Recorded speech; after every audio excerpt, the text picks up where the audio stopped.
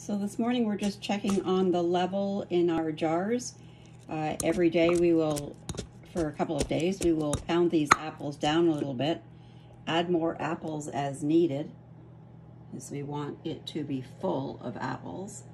We will also add more sugar and raisins, and we'll close them up till the next day, check on them again. You can see in the bottom of the jar here how the liquid is already accumulating down there, or maybe you can see.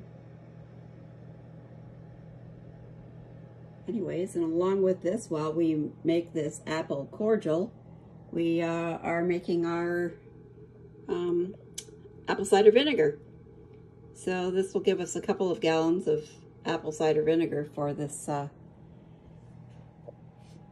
it won't be ready for a couple of months. But we still have over a gallon left from last year, so we're good. Anyways, that's what's going on in the kitchen this morning.